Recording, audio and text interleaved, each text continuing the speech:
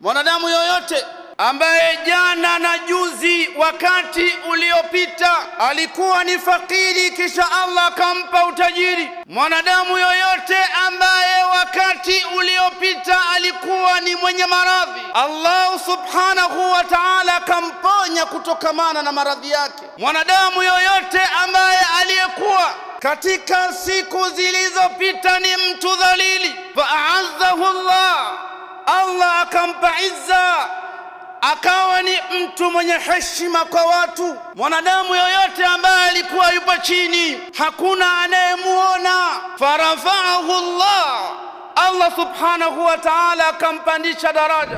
Falyashkurillah, anatakiwa amshukuru Allah subhanahu wa ta'ala, kwa sababu ukimshukuru Allah ni sababu ya kutengeneza mambo yako na kuidumisha ile neema ulionayo. Kuna wanadamu wanakufuru neema lakini hawajui kuwa wanakufuru. Mwanadamu yoyote ambaye anaingia kwenye mtandao wa kijamii ni neema. Ukitaka kutumia kwa elimu unapata elimu. Mwanadamu yoyote anaingia kwenye mtandao wa kijamii haangalii jema, huwa anaangalia ovu peke yake, anakufuru neema.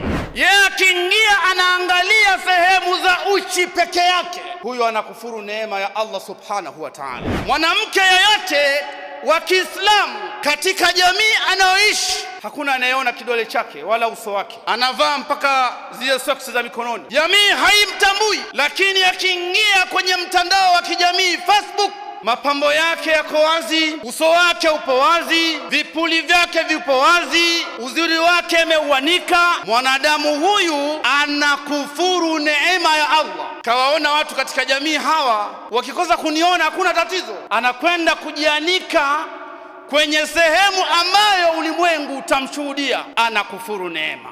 Katika maeneo ya kukufuru neema ni mwanadamu ambaye anafanya israfu. Anajua watu wangu ni watu kadhaa, lakini kila siku kinaandaliwa chakula kingi ambacho hakiwezi kuisha, kinamwagwa. Huku ni kukufuru neema.